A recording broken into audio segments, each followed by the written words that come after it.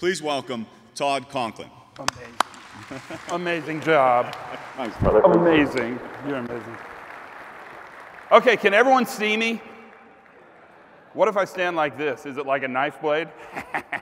So before we get started, I don't want to put any pressure on you, but I kind of feel like this is going to be the best presentation I've ever given because I got a sign. So I couldn't be here earlier because I had to teach a class yesterday. So I'm teaching a class. It's a room full of operators. It's not the best class ever. That's you guys. It's like maybe the second or third best class. And in the middle of class, this guy sitting kind of in the middle of the room, his phone starts ringing. And I should tell you that doesn't bother me at all. In fact, I'm always kind of glad it's their phone and not my phone, so I don't give a crap, right? But the poor guy, he looks horrified because his phone's ringing and I'm looking at him and he's looking at me and I'm looking back at him and I think, I don't think he knows what to do. So I just said really casually, kind of cool, I said, if you need to get that phone, you can. And the guy looks visibly relieved. Only problem is, he then actually answers the phone and takes the call in the middle of the class, in the middle of the room. And it's my fault, right? So he picks up the phone and he goes, yeah, which I believe is how you guys say good morning. Am I translating that correctly? Is that right? Then there's a long pause and he goes, I'm in training. And then there's a pause and he says, it's all day. And that one had a blade in it. I felt that one hit me pretty hard. And then he says the most amazing thing. This is totally true, you guys. He says, doesn't suck as much as I thought it would. So if you're cool with this, I'd kind of like make that the standard. This is going to suck, but it's not going to suck nearly as bad as it could suck. So before I get started, it seems like a waste with this much brilliance in a room to not actually ask you guys a question. So can I get a piece of advice from you before I get started? Are you cool with that? Is that fine? So what's December like at your plant? And I mean, don't tell me the weather. I get the weather. Like, is it a busy month or a not very busy month? Is December, like, I probably shouldn't say this out loud, but December where I work is my favorite month because everybody looks busy, but nobody's doing crap. You know what I mean? You're all kind of stalling and waiting for the holiday. And the best part of December is every meeting you go to, it's a pretty good bet somebody's going to bring treats, right? Like cake or cookies or fudge or chocolate bacon, right? And a really good meeting's got 2 or 3 of those things. So I love December. In fact, I made a rule a long time ago that I don't travel at all during December. So last year, not this last December, but the one past that, I'm sitting in my office looking busy. It's December, right? And the phone rings, and I pick it up, and this guy on the other end says, Dr. Conklin, it's good to meet you. We've had an accident, and my boss would like you to come and help us do a peer assist investigation. And of course, I say the same thing you guys would say. I said, I'm sorry to hear that. How can I help you? Anything I got you can have. I'm more than happy to help you. And the guy says, well, my boss would really like you to come and actually visit the site. And I said, well, when do you want me to come? And he said, can you be here tomorrow? And I said, oh, it's December. I'm super busy and there's a lot of meetings. And the guy said, well, we really, really need you. And he's kind of pushing me pretty hard. So I think, well, I don't know what happened. So I asked the big question, is it a fatality? Are there serious injuries? And the guy on the phone says to me, no, nobody's hurt. It's a property damage event. Well, you guys, I hardly cared when he called. Now you'd have to find a vacuum pump to measure how little I care now. So I say to him, why don't we do it in January? I've got some open time in January. And the guy says, we really need you now. And then he says something amazing. He says, we're a really big oil and gas company. I'm not supposed to say the name, but it rhymes with Revron. That's all I'm going to say. And he said, we're not used to people telling us no. And I said, well, maybe today's the day we practice that. No, right? So the phone call ends, and I hang up the phone, and I think, phew, that was a close one, right? I mean, I almost got pulled out in December. 2 minutes later, they call back. 2 minutes later, and the guy says, I think I forgot to tell you something really important. And I said, well, what'd you forget to tell me? And he said, the accident happened in Thailand. It happened on a beach. You can take your family, and we'll pay for it. So I said, there's some time opening up in my calendar. I don't know about you guys, but I would have led with that, right? That's the going in thing. So I fly to Thailand. I get to Thailand, and I get over to it's an offshore loading platform, and it's a temporary operation. Now, before I go much further with you guys, and you're a good crowd to ask this to, how long is temporary in your organization? Yeah, so I asked my guys, and I had a guy look me in the eye and say, 20 years. Then he paused and said, unless we need it longer, we'll keep it longer, right? So they've been using this site for 8 years, and what's interesting is they basically had a temporary fences and a job trailer and porta potties. It was a pretty temporary operation. And they had a crane on a concrete pad, and they were loading these offshore boats in a thing called super sacks. Now, you're probably a pretty good group. I spend a lot of time defining what super sacks are, but if you don't know, they're those big bags you put crap in. They're big, right? They're super sacks, hence the name. And they're loading these boats. Everything they're loading in super sacks. Every single thing they're loading. And they're pretty darn good at it because they haven't had a bunch of failures until the one I went over for. Now, what they're loading on the one they dropped was a really expensive piece of equipment. They put it in the super sack, and instead of hooking up the super sack by hooking those loops on the top of it, instead of hooking those up on the crane, what they did is they took a piece of tag line and they tied those loops together with a whole bunch of knots. Now, why would you tie a lot of knots? Anybody know? I'm gonna give you a secret weapon, okay? If you can't tie a knot, tie a lot. More is better.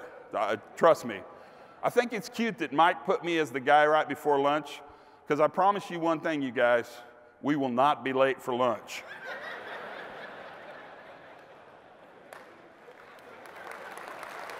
That gets the biggest applause.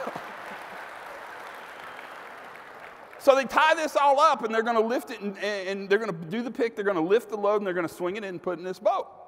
And the way they do this, because the crane really doesn't move around very much because it's on these concrete pads in the sand, they've got a barricaded alleyway with these red X's on the sand, and every time they fly a load, it flies exactly in the same place, and so they're pretty good at keeping people out from underneath it. So they do the pick, they lift the load up, and they're swinging this big bag dangling on a little string down that alleyway, and what do you think happens? Yeah, so it's got to fall, or this story's super stupid, right? In fact, the load falls, and it damages a really, really expensive piece of equipment, and it's a big stinking deal. But here's the question I want to ask you. When it fell in that exclusion zone. So there's nobody there. They respected the exclusion zone. And when it fell on one of those red X's. Now, near as I can tell you guys, that's 10 extra points, right? I mean, that's if you're playing along at home, that's a good deal. Here's my question. Is that a success or a failure? What do you guys think? Because you're a really good crowd to ask. How many of you think it's a failure? They dropped a really expensive piece of equipment. They dropped a load. Show of hands. Okay. How many of you think it's a success? Oh, good. Okay. Let me give you a third. How many of you hate voting by raising your hands? Yeah, I just want to get that out early so we can make that happen. Well, here's what's interesting, is how you look at that is going to color what you fix. Because if you look at it as those guys screwed up, I bet you $1, what we're going to fix is those guys. But if you look at the fact that not everything on earth fits in a sack, then you're going to start thinking about how that process works. In the investigation, I'll just be really honest, you guys, I drug that baby out as long as I could. Beer's like 35 cents. There's really no reason to leave there, if you know what I mean. But eventually they made me go home. So I get on a plane and I fly from Bangkok, Thailand to Los Angeles, California. I don't know how many of you guys in this room have been to LAX, the airport in Los Angeles, but I'm pretty convinced if you're a bad enough person and God sends you to hell, you'll connect through LAX. I get off the plane and I walk what seems like 1,000 miles to my next gate, and the airline says to me, your flight's been canceled. And then they say these words, the next flight we can get you on is 2 days from now. And I thought, I didn't really buy a ticket for 2 days from now, and I think I have two choices. I can roll up into a ball right there in front of that lady and start crying, which actually felt like the right thing to do at that point, or I can take the future into my own hands. And if you've been to LAX, where I was, I'm not supposed to say the name of the airline, but they're not that good with dogs, and they were united in making sure I wouldn't fly.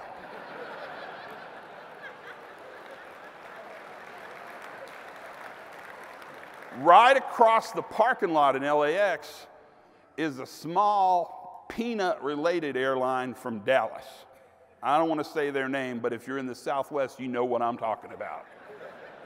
So I zoom over there and I go to the counter, and I've learned something really early. There's people you need to be nice to on earth.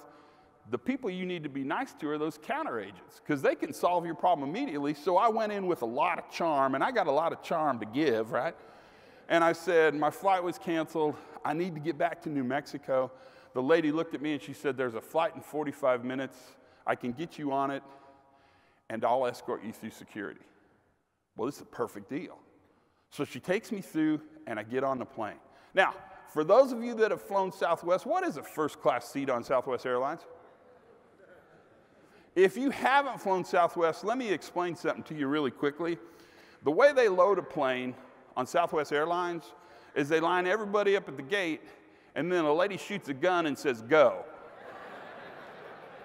And there's no assigned seats, and so the best seat you can have on the whole earth is an aisle seat near the front with nobody next to you. So I get on a plane, and sure enough, you guys, there's a big scary biker sitting next to the window. He's going to be perfect. Open seat, and I sit down. And then everybody else comes in, and what I do is I sit there and I try to look as big and as sweaty as I possibly can look. And then what I do is I just hold the barf bag. I'm not going to use it. I mean, don't get me wrong. But I want it to look like at any moment I can use it. And then as people board the plane, the secret weapon is I used to not have eye contact with them. I used to look away. That's stupid. The secret weapon is to have a lot of eye contact. Like cross the line from creepy over into weird. You know what I mean? So pretty soon the entire plane fills up. The whole plane fills up. And there's one open seat, and it's between me and the biker guy. And I look at him, and he looks at me, and I'll be honest with you, it was love at first sight. I mean, and they're getting ready to shut the door, and I think we've done it. And as they pull that door shut, I hear a voice from that hallway say, got one more person. Well, I tense up, because there's no question where this person's going to sit. And she gets on the plane, and she starts walking down that center aisle, and I am not judging you guys, but she was a big one. And I knew that because the people around me were saying things like, how are they going to do this?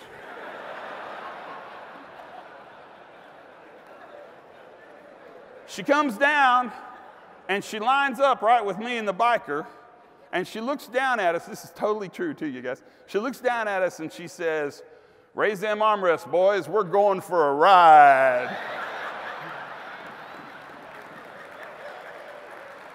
And I'll be honest with you, at that moment, I fell in love with her. The biker was gone, and she was hilarious. It was like riding in a big hug, but she was super funny.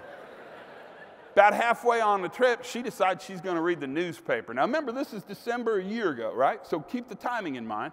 I don't know if you know this, but if you're the middle person in an airline seat and you read the newspaper, you've pretty much committed everyone around you to read the newspaper.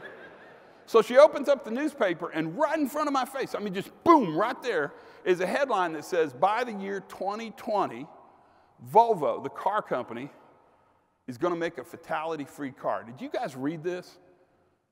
Because if you haven't read this, I would highly encourage you to go back and look this up. Because I think this fits you guys perfectly. By the year 2020, Volvo is going to make a fatality-free car. Now, they just had an accident last week, right? But that was a person on the outside of the car. I think they mean people on the inside of the car. I know that's a little creepy to say, but I mean, that's what they mean. What do you think when you see a headline that says, by the year 2020, they make a fatality-free car? Do you think it's possible? So here's how today will work. I'll ask you questions, then I'll look at you kind of lovingly. That's what's going on now. When I do that, say something back to me. It's a big room. I need to hear something. Do you think it's possible?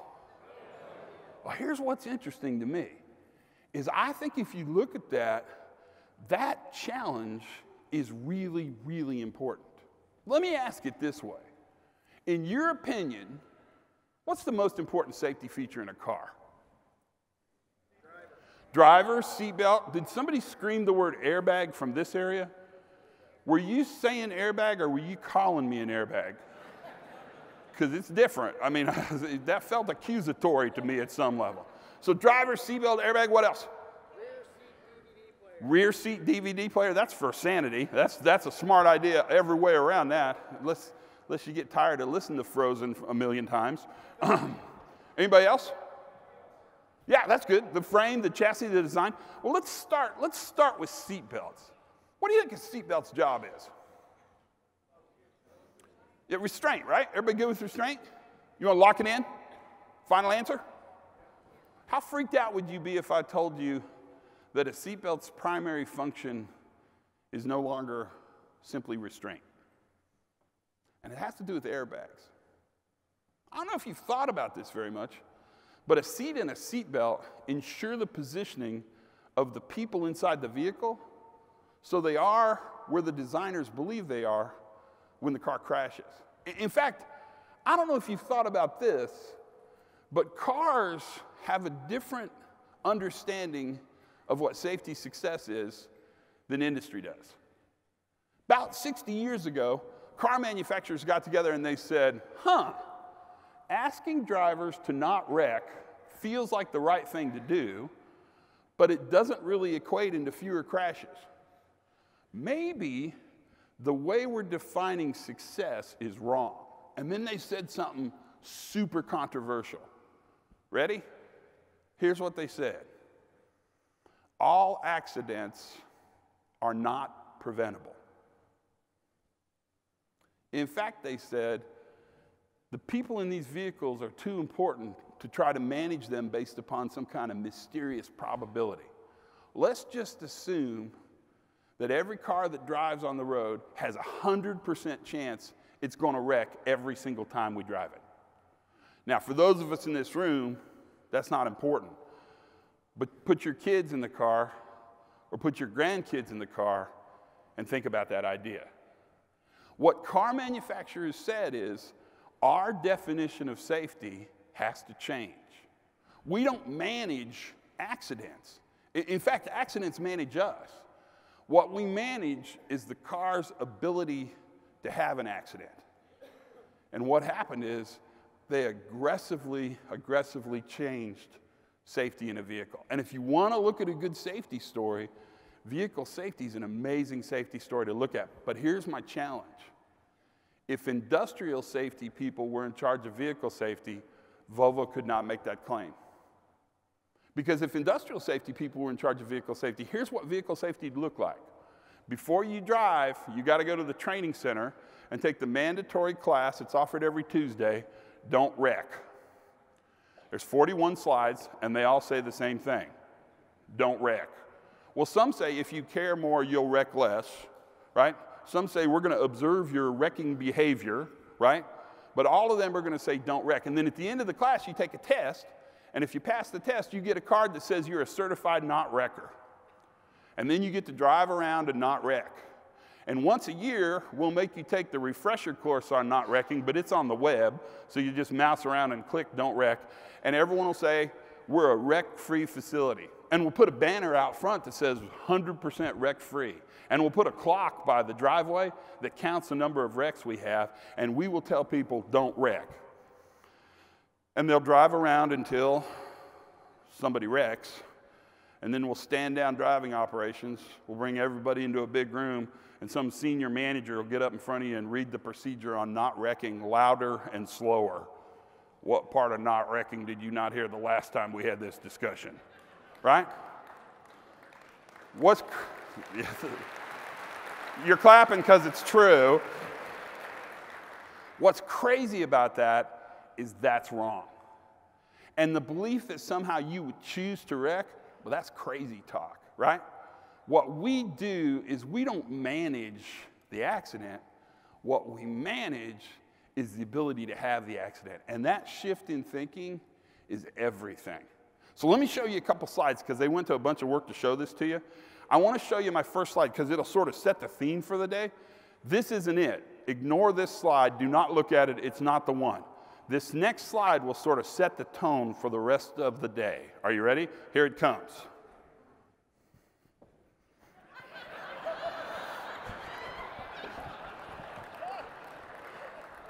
Did anyone not know this? Okay, the utility industry actually calls this a brownout, just in case you're wondering. Thank you, I'll be here all day. I want to tell you a story about this slide, but I don't have a story about this slide because that strikes me as kind of gross. They told me not to get off the stage, so what'd I do? Here I am, baby. This slide is really interesting. So a couple years ago, I wrote this goofy book, and I promise you, if I'd have thought somebody would read this book, if I'd have thought it would be read, I'd have proofread it, I promise you. But I wrote it, and it just sold like crazy. And it's weird. Now, for a safety book to sell like crazy, you got to sell like 35 of them. And my mom bought like 7, and Steve Scott bought like 6, right? But they asked me to speak at this big meeting in Las Vegas, the American Society of Safety Engineers meeting. So we're in the basement of the Flamingo Hotel. There's 6,500 safety guys, right? Have you hung out much with professional safety guys? So they're not that fun. You know what I mean? And like 6,500, it's not like 6,500 times the fun. What it is a whole bunch of people using handrails in Vegas. It's weird. Everyone holding on to crap, you know what I mean? So I get in this big room and I think, I'm going to use this slide, because why wouldn't you use this slide? I mean, I can't think of a reason to not use this slide anywhere. And in Vegas, it is the perfect fit, right? So I pop it up. Gets a pretty good response. I'm pretty impressed. I'm getting ready to give the rest of my presentation. I look up. This is totally true, you guys. And in the back of the room, there's a guy with his hand up. And I think, I never imagined this slide would get a question. Seriously, if I had a question about this slide, probably wouldn't ask anybody. I'm just kind of tossing that out. Maybe I'd Google it later. I don't know. I mean, so now I'm in this dilemma. I don't know what to do. Should I go on? Should I stop? Should I take that? Like a good presenter wouldn't stop, but I'm not that good, right? And plus, I'm dying to know, what could he possibly say? So I stopped the meeting, and this is totally true. The guy stands up from the back of the room. I said, sir, you have a question? Stands up and he says, does the order you take them in make a difference? So I added this line, boom, right? Perfect. Now, I want to talk to you today about this glove, but I'm not in the mood right now. The mood kind of went away.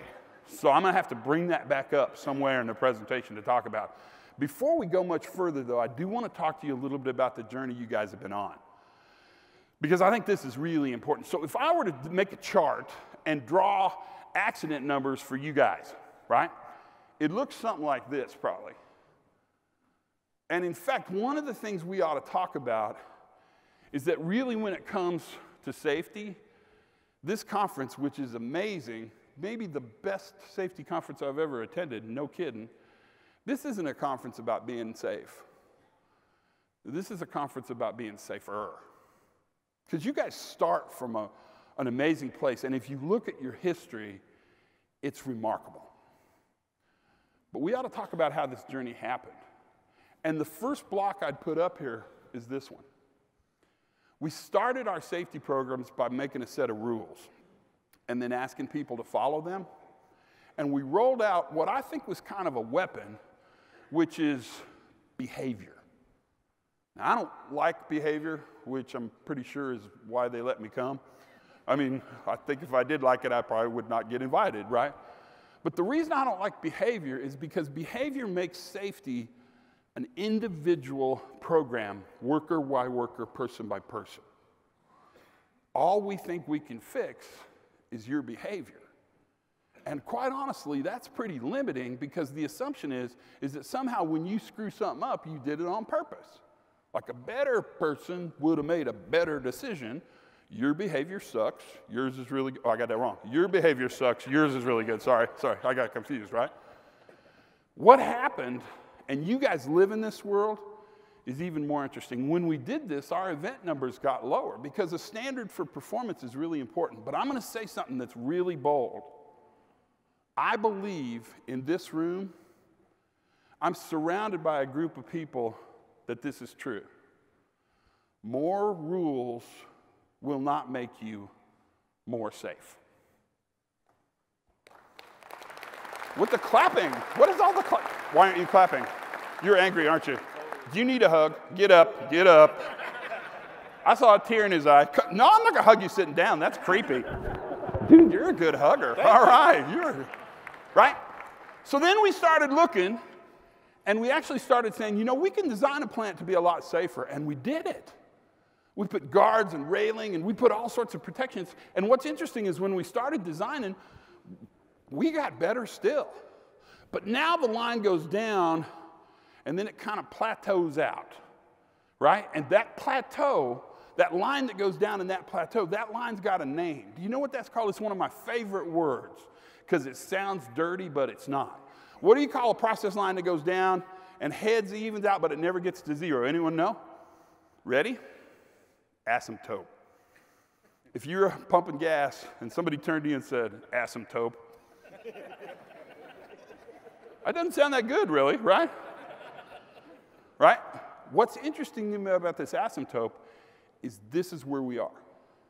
In fact, if nothing else happens this morning, I want you to think about the fact that any time you get into a curve that goes down, levels out, and doesn't get to zero, what that tells you is that the strategy you're using is no longer effective.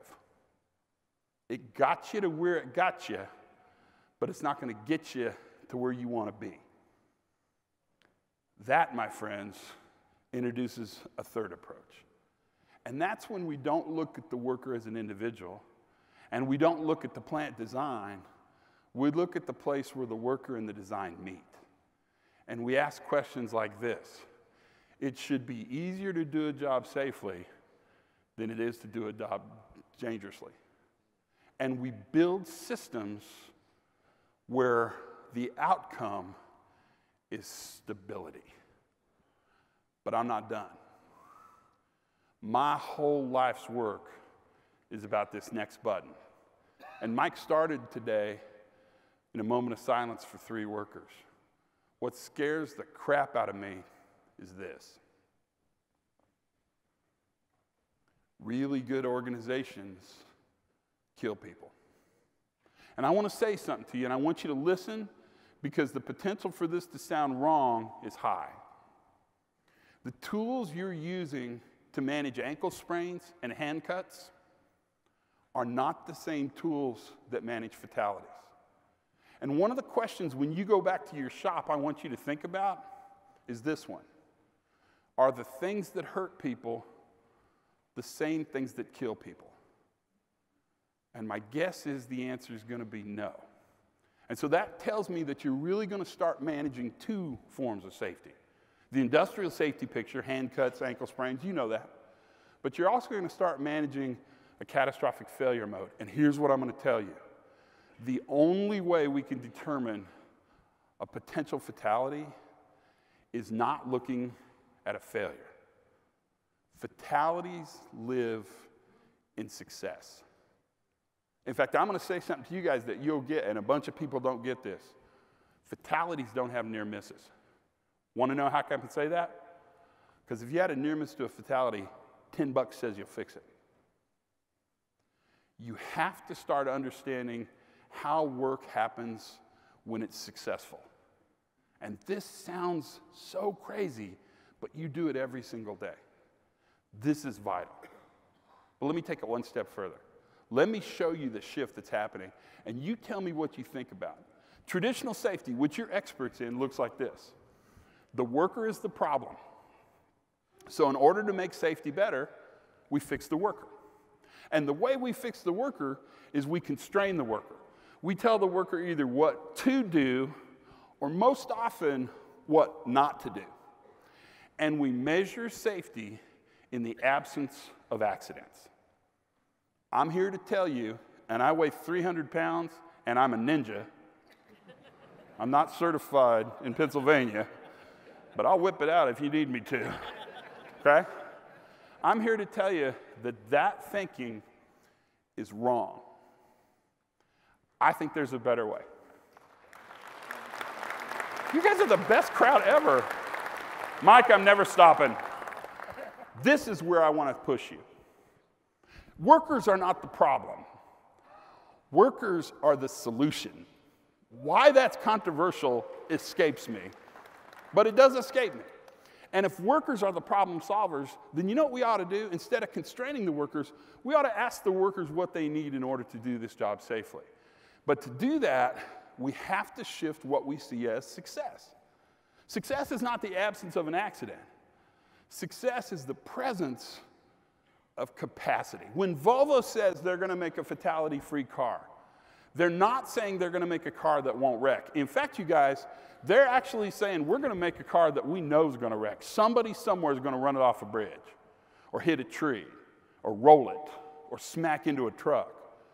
When it happens, we want that car to have the capacity so that when it fails, the occupants of that vehicle can live to drive another day. Actually, I'm pretty sure what they say is live to buy another Volvo. We can talk about that later, right? And what's amazing is when you read that article, and I kind of feel like a lot of you will, there are 6 car companies that actually can make the claim of 0 fatalities. Now, this is remarkable. Now, we're friends by now, yeah? You feel good? We hug, so I know we're friends, right? Let me explain what it's like to work. You guys tell me if I'm wrong, because I could be wrong on this, but I'm pretty certain I can describe what you do every single day. Ready? I think you guys are as safe as you need to be without being overly safe, because quite honestly, between us, that's just stupid, in order to be productive. What do you think? So I showed this slide the other day, and this lady said, I find that slide offensive. And I said, are you kidding me? The laxative slide didn't trigger you? This is the one you're mad about? Okay. Here's what's interesting to me about this, is my guess is this is a pretty good description of how you do it. And the crazy thing is I think we've built this case where somehow production and safety are separate. And that may be true like in a boardroom. Where it's not true is for all of you and all your brothers and sisters who are doing the job. There's not like a separate safety and a separate production. It's the same thing. And what you do is you constantly balance it out. Let me ask this question of you. Think about this. When you drive to work, how do you know you're safe enough while you're driving? So you just said you don't. And what's amazing about that answer, it's brave, first of all, it's also really true. That safety, especially in a big plant like you guys work in, high risk, lots of things going on, complexity happening, safety is almost always a retrospective value. The crazy thing about when you're doing work is that you're constantly managing not safety, what you're managing is risk. And I say this all the time, and I truly believe it. You don't want workers that are scared of risk. You want workers that are good with risk, that understand when the operation gets more dangerous, production slows. And when the operation gets easier, production increases. It's like driving in the rain. If it's a perfect day, there's no traffic and no policemen, your efficiency is going to go up, right? If it's rainy and there's tons of cops, you're going to slow her down a little bit, right? because you'll trade off that real-time risk versus stability. And what you guys are experts at is managing that relationship between risk and stability. And here's what I think is amazing, and it really does amaze me, especially looking out at you guys. You're really, really good at this. Because you know what you mostly do? Not have accidents. You mostly in real time are detecting and correcting and managing risk incredibly effectively until you're not. And that's what we should talk about. Now, by federal law, I have to show a video. I tried to get out of it, but the Supreme Court would not hear my case. So there we go. And I have to show a video involving an alligator. It's just the law. So I'm about to show you the world-famous Kenny the Alligator Wrestler video. If you haven't seen this before, I need to give you a little warning. It involves a guy named Kenny Cypress and an alligator, Steve. Let's say the alligator's named Steve. Seems like a good name for an alligator, right? Kenny's going to stick his head in Steve's mouth. Steve's going to bite Kenny's head. Now, he doesn't die, and it's not bloody, but it's incredibly graphic. If this offends your sensibilities, you have my permission to turn your head and look away. I don't give a crap because the people next to you will tell you everything that happened anyway. Watch this carefully, because when it's done, I'm going to ask you some questions. Ready? This is Kenny, the Alligator Wrestler. Miami, Florida. Tourists from all over the world come to the Miccosukee Indian Village for traditional foods, handmade crafts, and Kenny Cypress's alligator wrestling show. Climbing into a pool of hungry alligators is a terrifying proposition, but not for Kenny. He's lived and worked with these dangerous reptiles all his life. Kenny begins his show by wrestling this 10-foot, 350-pound gator out of the water. Easier said than done.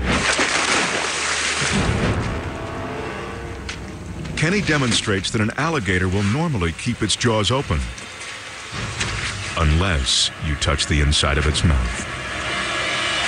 All it takes is the slightest sensation. Even a grain of sand will trigger these powerful jaws to clamp shut. He invites the crowd to try it themselves. Is anybody interested? As always, there are no takers. Kenny continues with his usual routine, unaware that his good luck is about to run out. It's New Year's Day. Kenny attempts the grand finale that has thrilled thousands of people, putting his head inside the gator's mouth. And the jaws are open! And the head is in! The gator's jaws slam shut and lock Kenny in a vice-like death grip. Another trainer struggles to free him, but the gator won't let go. Shaking its head, the deadly reptile drives its razor-sharp teeth deeper into Kenny's skull. Get the wood! Get the wood! Other trainers rush in and try to open the gator's mouth. But a wooden stick is useless against the 3,000 pounds of pressure that's being exerted on Kenny's head. The gator has tasted blood, and he's not about to let go. Eventually, the trainers manage to pry open the gator's powerful jaws, giving Kenny a chance to escape. He pulls his head free and staggers away as the men subdue the angry beast. Kenny is rushed to the hospital, dazed and bleeding. Almost a year later, he is still not fully recovered from his injuries. I had a hole straight through here, going inside my mouth. I had one tooth in my ear, the larger tooth inside my ear, so my hearing ain't that great on my right side. Kenny had performed this stunt many times before, so what went wrong this time? I got careless. Kenny mops the sweat off his face before the stunt begins, but he forgets to wipe the right side. When I leave my head in there, the sweat dropped on his tongue and he decided to bite me. That single drop of sweat was enough to trigger the gator's massive jaws to snap shut. But even though he was nearly killed, Kenny doesn't blame the gator. When you go messing with animals that are dangerous, that's what you get. You leave them alone, they leave you alone. Kenny still wrestles alligators, but he doesn't try this stunt anymore. Oh, I'd do it in a heartbeat, but I can't, you know. I promised my wife and my kids I wouldn't do that anymore. A promise that his family hopes he keeps. Finish this sentence. Ready? Kenny is Dumbass, I heard that. I heard stupid over here. Who said awesome? Somebody over here said awesome. I like you. I always secretly wait for either the words sweaty or tasty. Those are the ones I want. I never get them, but I always think that. What's going on here? Why would I show you this video? Let me ask this. Whose fault is this? Let's vote. This will help me a ton. By a show of hands, how many of you think this is Kenny's fault? Okay, how many of you think it's not Kenny's fault? Like, I'm thinking management. I'll just be honest with you. What is going on? Why would I show you this video? What's going on? Well, maybe I should ask this question. This looks so egregious. I mean, this is Crazyville, right? I mean, this guy, he sticks his head in an alligator's mouth. But I actually think this is a pretty good model of what you guys do. So let me ask this question. Louisiana people, you're out of this one, okay? Don't go literal. Do you have alligators in your plants? Okay, the Louisiana guys are like, and outside of the plant and in the yard, right? Okay, got that. So you have things that can bite people.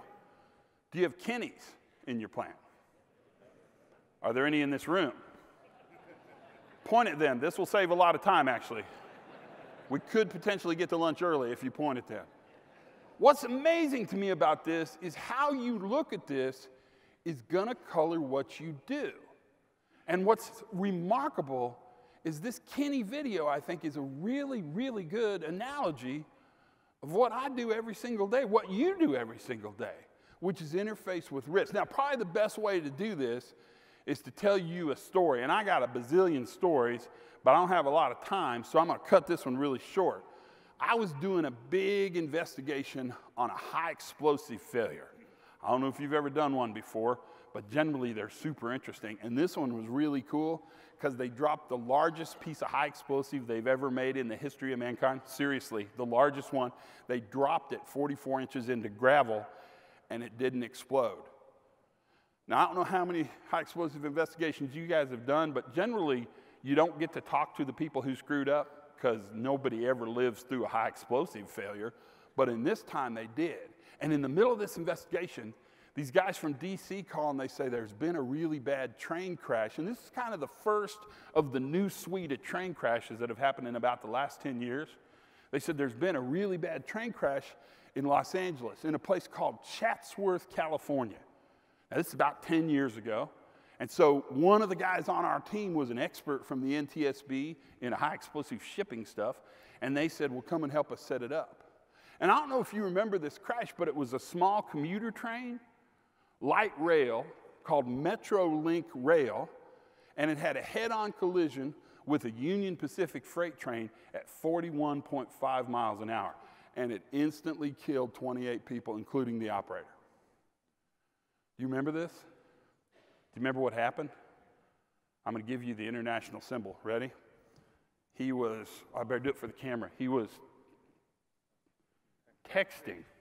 He was texting, and he didn't stop at a red light. In fact, he didn't even hit the brakes. He flew straight through that red light and smashed into that oncoming freight train. It was braking, but it takes a long time to stop a freight train. Now, here's my question. Is texting the reason that crash happened?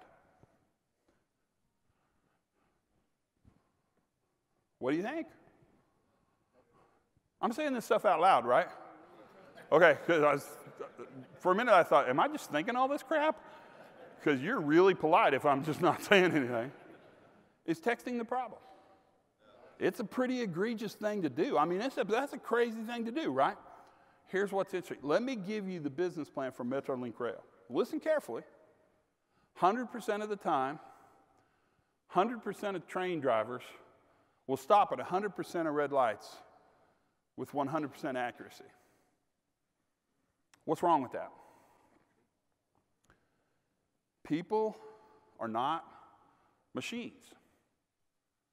If you need machine reliability, you know what you need? Machine. But if you need adaptability, if you need problem solving, if you need somebody to look at and manage variability, then you need you. Because the thing you bring to the table is amazing. You bring the ability to solve thousands of tiny problems a day to keep production. I can't train a machine because I can't imagine what the thousands of problems you're going to see. When I asked what the most important safety feature in a vehicle, the first thing I heard when I was up on that stage is driver. You want me to tell you something about the driver? The driver is the most important part of vehicle safety, while simultaneously the least reliable safety system in the vehicle. What's crazy about this train story is this. If the problem is the operator, you're going to fix the operator. But I'd actually suggest you could replace texting with anything. Like I'm thinking heart attack. That'd be interesting, right? I'm also thinking nude sunbathers, but I always am kind of thinking nude sunbathers. That's always kind of in there. Full-blown burrito blowout, you know what I mean? Have you had one of these? That's when you buy a really beautiful burrito, you bite the top, and the insides just kind of poop out the bottom of the tortilla. Skinny people don't think this is a problem, but I would wear the burrito the rest of the day. Anything that distracted that operator from that red light is going to be a problem. In fact, I think the question you ask is the problem. If you ask, why didn't the operator stop at the red light, you're going to fix the operator. But if you ask this question, why didn't the red light stop the train? Then what you're going to look at is something entirely different. Anytime you put a worker in a position where the only defense they have against dying is that they'll be perfect, you know what you're making? A single point failure. But you know what you're really making? Your very own alligator wrestling show. This alligator video is amazing. You should show it at every safety meeting. I can't think of a reason to not show it. But the reason you show it is not because a guy gets his head bit with an alligator. I mean, that's totally cool watching. The reason you show it is because that is a perfect example of a single point failure. And here's what I'm going to tell you. At your plants, one of the things your workers know is where those defenses get skinny. And one of the questions I love to ask is, where are you one defense away from chopping off your finger? Because if I can find that, all I need to do is add one other defense, and I've doubled the level of protection. But to do that, I've got to step away from blaming the worker and really move towards understanding the system. Think of it kind of like this, okay? You guys in your clapping, you're the clappiest people. This is my picture of a sharp stick. Let's populate it. At the very pointy end of that stick is you, right? Behind them is management, leadership, the company, customer, and at the very far end is the regulator. Now, here's my question. Who's most likely to get injured? The worker. Why are they most likely to get injured? Because they're closest to the risk. Now, I want you to always think about this. The worker has the most significant interface with the risk. But question 2 is when this gets interesting. Who has the most influence over the risk? What's crazy is that risk moves towards the sharp end, power moves towards the blunt end. And here's where this all gets different. I think there's a belief that somehow our plants are inherently safe. I got news for you. The plant where you work is not inherently safe. You actually create safety in real time in that plant. If you did nothing, the outcome is incredibly predictable. What you're doing is actually creating safety in real time. And to do that, we have to understand one sort of theoretical thing, and that is what an accident looks like. So an accident has 3 parts. There's the context, that's everything that leads up to the consequence. That's where the 2 trains collide and 28 people die. And then there's the retrospective way we look at the accident after it happens. Context, consequence, retrospect. Now, for extra credit, who can tell me what the least interesting part of this is? Is it context, is it consequence, or is it retrospect? Which part of this model is least interesting? You want to go with context? You locking it in? You look confident. Okay, okay. That's your final answer. It's wrong, but God bless you for playing. It got way easier. Okay, now you can flip a coin. Retrospect. You want to go with retrospect? Final answer? You committed. Are you smarter than he is? Okay. That's also wrong, but you've now made this super easy. What's left? So I'm going to tell you this, and I don't know if you've thought about this very much, but the least interesting part of an accident is what happened.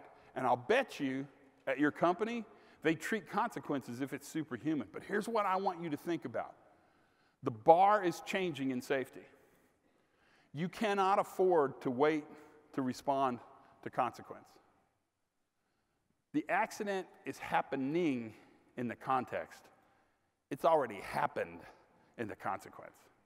And suddenly, those little small signals that tell you a system is drifting become really important because that's what you use to actually manage consequence. The bar's moving from consequence management to context management. But to do that, I have to sell you on this idea. This is super controversial. I don't believe workers cause accidents. What I think a worker does is trigger an accident. And the reason I can say that to you is that stupid alligator video. 10 minutes ago, you thought the wild part of that video was the alligator. But I'm about to tell you something. Consequence is so predictable that, in fact, the most predictable part of Kenny's show is the alligator. The alligator is biologically designed so that if something hits the inside of its mouth, it shuts it and eats it. What's crazy is that the consequence is really obvious. It's the context that makes a huge difference. And this switch pushes us away from cause and really into the notion of managing complexity. Because you've known this a long time, but a worker who cuts his hand off didn't cause his hand to be cut off. He triggered something sharp enough to actually make that accident happen. How smart you feeling? On a scale of 1 to 2, 1 is stupid, 2 is a genius, no fractions. Where are you right now? It seems like 2 is the only answer, right? Let's have a quiz. Ready? What's the problem? Anybody want to take? There's 46 pallets on this van. I'm not bragging to you guys, but I took this picture, okay? And this is not some exotic country. Unless you think Atlanta is exotic, then it totally is, because it's in Atlanta. I stopped to get a Coke. I come out of the Quick Trip place, God's chosen convenience store. The doors go like that, and angels go, oh, and this is parked in front of me. So I took this picture, and I went out to talk to the guy, and he drove away, because I'm pretty sure he thought nothing that guy's got to say I want to hear. What's the problem? Yeah, what's the problem? What's the problem? Height, okay, that's good. Center of gravity's good. Wrong tool. That's the answer. Wrong tool. He took a van to a truck job. Now, I know nothing about this picture, nothing, except for one thing. That guy's a hell of a pallet stacker. If you've ever stacked a pallet, you know you lose interest at about 2. And I'm pretty certain he did not accidentally do this, right? He doesn't turn around and go, crap, I accidentally stacked 46 pallets on a van. And what's amazing is if you look at this and think consequence, you're going to think bad guy. But if you look at it and think context, you're going to think, what kind of system is he in where that outcome makes a difference? Now, I'm about to give you my secret weapon. And I promise you guys, and I don't mean to oversell this, but this changes everything. This will completely change your plant. All I need to do is get you to change your question. Do me a favor. The next time something happens, a near miss, a close call, an operational upset, maybe even an accident, switch your thinking from who failed to what failed. What's amazing about that, you guys, is it gives you an entirely new set of things to fix. And what's remarkable, you guys, I'm never leaving, I promise. What's remarkable about this is so stinking easy, and it is so stinking powerful, and I don't know why we don't do it. But I can give you a perfect example of why we should. A couple months ago, you and the wife flew to Hawaii for a dream vacation. It's Saturday morning, and your phone's out there on the table, and it makes a weird buzz, kind of a buzz you're not used to, like an Amber Alert buzz. And you pick your phone up, and it says, "You got 20 minutes to live." I don't know if you have a plan for this. I do. If I ever get that, 3 things are going to happen almost immediately. I'm going to start smoking, because why not? I'm going to eat as much bacon as I possibly can, and I'm going to try to make sweet love to anybody. Because that's how I want to go. I've thought about this, right? If you ask who failed, you're going to talk about a poor operator in a control room who pulls down a pull-down menu and accidentally clicks the wrong thing, right? And then you're going to talk about that operator in a system that's so egregious that he refuses to be a part of the investigation, and that he's charged with the crime, and that he's terminated from his employment. And what scares me is when we fired him and we gave him justice, what'd we fix? Because when you ask what failed, you're going to tell the story of, do I really want one person and one pull-down menu on a Saturday morning to have the ability to send out an Amber Alert that says we're all going to die? And if we do accidentally send one out, I'd like to have a thing that could suck it back really fast if it's wrong, right? That difference between who and what is foundational to the next level. If you're going to bust that asymptote, you've got to say, we've done as much as we can fixing the worker. The one that scares me the most is Chattanooga, Tennessee, November of last year. A 32-year-old school bus driver, off his route, going over speed, down a canyon, hits a culvert, turns the bus on its side, and kills 6 children between the ages 7 and 5. Kids between 7 and 5 shouldn't die on the way to school. What scares me is we put that driver in jail. But what'd we fix? You're talking about a system, a school bus. We put more protection in a carnival ride. Now, I'm not talking Disney. I'm talking Carney. You know what I mean, right? One tooth. Oh, you know what I mean, right? We put more protection in a carnival ride. A bus has very little capacity to fail. It's a system that's set up that says the driver needs to be perfect all the time. And you know what happens when you build a system that's based upon perfection. So where does this take us? We have to stop seeing the workers as a problem. It's not taking us anywhere. And what scares me most of all in this room is, what do we fix? Blaming a worker for an accident is like peeing in your pants. It's an immediate relief, and then it's kind of creepy. What we have to realize is that next level of improvement, we're going to have to leverage the people who understand the plant. Because if you want to know how work is done, who do you talk to? The workers, because every day they interface in real time with risk. Every day they understand and use the systems that make us good or bad. In fact, what's so powerful to me is that the workers are the masters of complex adaptive behavior. They're the masters of how the plant works. When I asked you about driving to work, I was secretly thinking of this slide. You know what safe looks like. You also know what danger looks like. The problem is I never put you in 100% safe, because I don't really think that exists. And God forbid I'd put you in 100% danger. That just seems mean. Where I put you every single day is in the space between safe and danger. That gray area is really interesting. And what's interesting about it is that the lines that delineate good from bad, those lines are constantly in motion. In fact, when do I know exactly when the worker screwed up? When it fails. And what scares me, you guys, is this is what we investigate, but this is what happened. This is what we write corrective actions to, but this is what work looks like. And if we can't tell this story, we can't fix the problem. So let's take it one step further. This is what I believe perfect work looks like.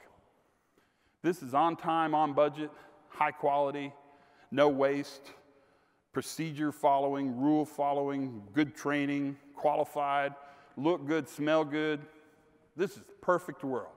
That is the way we believe work happens. Everybody got it? If that's the black line, what's this line? So here's what I'm going to tell you, and you know this, That's reality. In fact, I don't know if you've thought about this very much, but procedures aren't real. Procedures are the ideal state for how work happens. What you manage every single day is not the procedure. What you manage every single day is the variability around the procedure. And what's amazing to me is the blue line really indicates that you spend as much time overperforming your systems as you do underperforming your systems. Well, let's take this away, and let's talk about wrestling an alligator. So here's Kenny, right? His blue line's probably going to look something like this, right? Because he drifted way out, he got into some trouble. And what's amazing is as you drift, hazards start to move into the system. And pretty soon, you don't just have one line, you got 3 lines. You got the black line, the blue line, and the red line. Now, what the company's done, and I'll bet you I'm right on this, is they spent a ton of time fixing this gap. Let's get reality in line with the process. And some companies are bold enough to say, let's move the process so it's in line with reality. But I'm going to suggest to you guys, and I probably don't have to sell this very hard in this room, that gap is normal. In fact, I think you're probably in this room because what you're really good at in your plant is managing that gap. That's not the gap that freaks me out. What's the gap that freaks me out? There's only one left, and it's up there. I feel like you'll get this. That's the gap. And if I said anything to you today that's meaningful, it would be this. You have to tell the story of what's happening. Because the blue line is, in fact, the story of every failure. But you know what else the blue line is? The story of every single success you've ever had. The blue line is you. And what you bring to the table is a real-time understanding, not of just the process, but of the variability that you manage in the plant. Asking you to help me understand gives me better information than if I hold you accountable to the black line. So where's this take us? Well, this slide's really important, and I put it in just for you guys. When nothing's happening at your plant, a lot of things are happening. Safety is a dynamic non-event. You work your butt off to make sure people don't get hurt. What scares me is I think the belief is when no accidents are happening, everything's running smooth. That's not true. When no accidents are happening, you're out there in real time interfacing with risk and adapting, correcting, and detecting, and fixing it in real time. That's enormously important to what we think about. So where does this take us? Is the juice worth the squeeze? This is my very favorite slide in the whole world. And I think the answer is yeah, it's worth it. But to get you there, one of the things I have to tell you is that we have to start responding earlier to operator discomfort. Look for places where we put the worker in a position where there's a conflict between doing it right and doing it wrong. Because the earlier we can identify this problem, the more capacity we have to handle this problem. If we wait for the problem to get big, look what doesn't change. Oh, wait.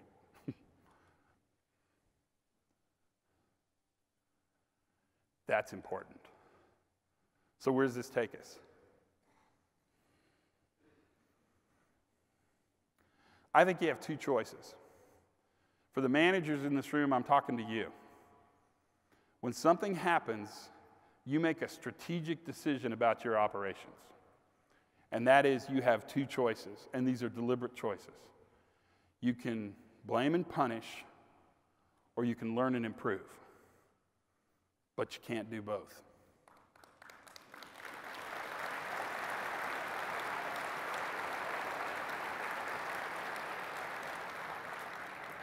If you choose to blame and punish, you're giving up learning. And there are probably events that happen where blame and punish is the right answer. You come to work drunk, maybe we should punish you. But if you choose to learn and improve, what you're buying is the ability to understand that blue line. What you're giving up is that ability to punish the bad guy. And the best story I could tell you, and I really feel like I should tell this in this room, is I was in Salt Lake City at a refinery, and the plant manager was really struggling with this slide.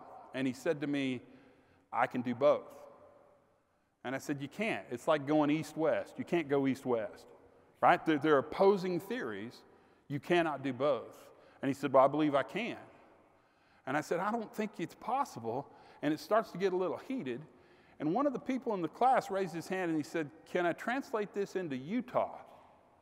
Well, if somebody ever says that in the class you're in, the only answer to that is yes. I mean, who doesn't want to hear that, right? I mean, yeah, I'd like to hear this translated into Utah.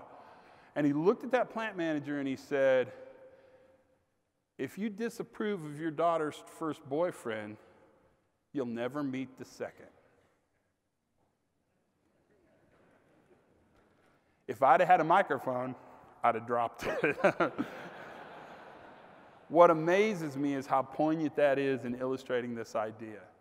This, my friends, is everything. And it's a strategic decision. And that decision just doesn't belong to management. In this room, I'm going to tell you something. Oftentimes, the harshest critics of our behavior is us. I need you to write this down and think about this as well. Before you react mindlessly, I'd like you to think about reacting mindfully. Which brings me to the glove. So I asked permission to tell this story, and I actually thought the guys from UAW were going to be here, but something happened and they couldn't come. But I don't know if you know this, but there's a company called Ford. Have you heard of this? So you've heard of them. They have 10 manufacturing facilities, and for about 15 years, give or take a couple years, they average 6 finger amputations per year per facility. So 10 plants, 6 finger amputations per plant. Quick, what's the grand total per year? 60. And they said, that's unacceptable. That's just not right. And the UAW and the company got together and they said, we got to do something. We got people in our plant that can no longer give high five. We're ruining the pool of banjo players that are being sent out into the world, right? We got to do something about this. And so you know what they decided to do?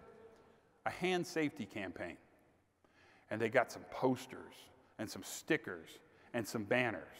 They had pictures of a man's hand and a baby's hand. They had big signs that say, don't cut your hand off. Do not amputate your finger. Good workers amputate fewer fingers than bad workers. And they rolled this program out hard and fast across the country. They put together a training course where they brought people into a room and told them not to cut off their fingers.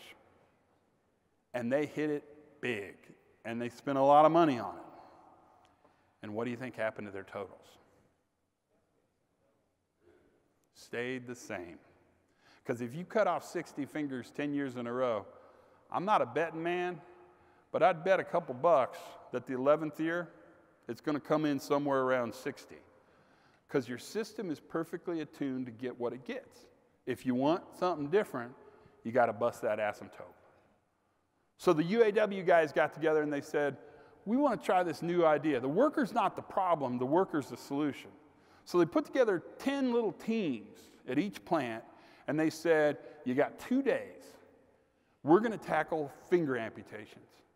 You can do anything you want to, and there's unlimited pizza. Just saying, right? It's the currency of our world, right? The only rule is, listen to this carefully, you can't talk about hands.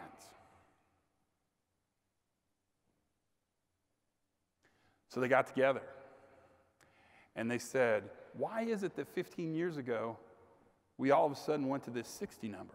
What changed? And they said, you know, it was about 15 years ago when we switched over to 24-volt DC nut drivers. Before they had that, they went from wrench to socket to pneumatic to AC to DC. What changes in that little story between wrench and DC nut driver? Starts with T and rhymes with pork. Torque. What do we know about a 24-volt DC nut driver? It's got a lot of torque. In fact, when you trigger that nut driver, there's not a lot of escape time.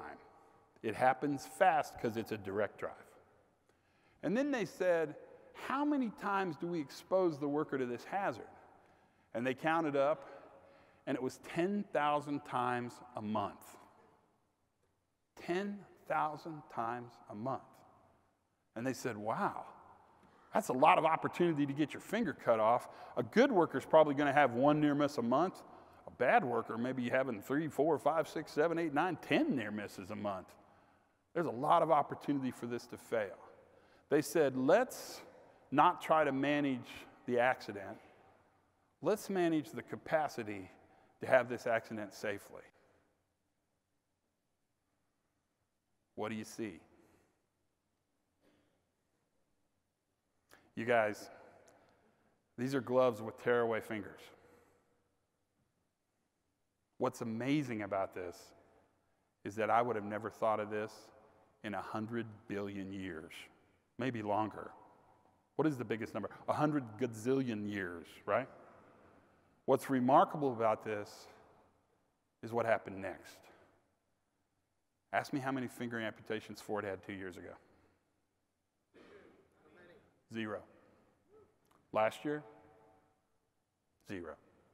And what's amazing is what they said is, these gloves are our idea, and everybody wears gloves, so they didn't have a problem with glove use.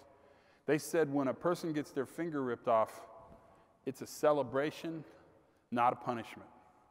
And when they come to replace that glove with the torn finger, we're going to do a mini investigation right then, and we're going to ask them what happened and how did it happen. Congratulations, here's a new glove. And what they did was build a system that allowed them to learn and understand that process. And out of that came a really interesting story. It wasn't the glove getting caught between the nut driver socket and the nut. It was the fact that if you run a socket 10,000 times, 3 shifts, so that's 30,000 times a month, it burrs out. And those burrs were catching the gloves, and that's what was pulling the fingers in. They got a different form of socket, a different metal, and they actually took that hazard away. Now, I don't know if these gloves are a good idea or a bad idea, because I don't know anything about this business. But what I know is they solved this problem in a much different way. They did something really important. They realized that the workers weren't the problem, they were the solution. Instead of telling the workers not to cut their fingers off, they asked the workers what they need in order to make this fail gracefully. And then they counted success as not as the absence of amputated fingers, but as the presence of these gloves. Safety is not the absence of accidents.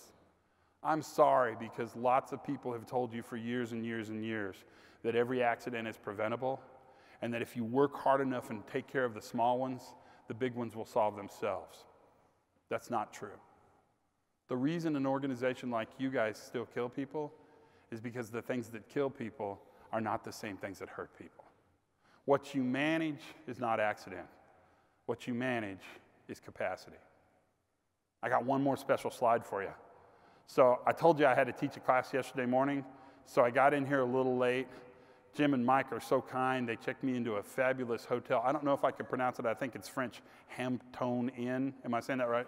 Am I saying it right? It's French. I didn't know what it was. I get into the room. I'm making myself comfortable, doing my stuff, and I look up, and the housekeeper clearly forgot to stash something, but I actually think it's the happiest accident that's ever happened in my life. I look over on the counter, and this is on the counter. Now, this is handy in all kinds of uses, but I learned something today. I don't know if you can see this well. I'll highlight the part that really interested in me. You guys, I'm not ashamed to admit it. I've been using amateur my whole life. Let's just say last night I moved up a level.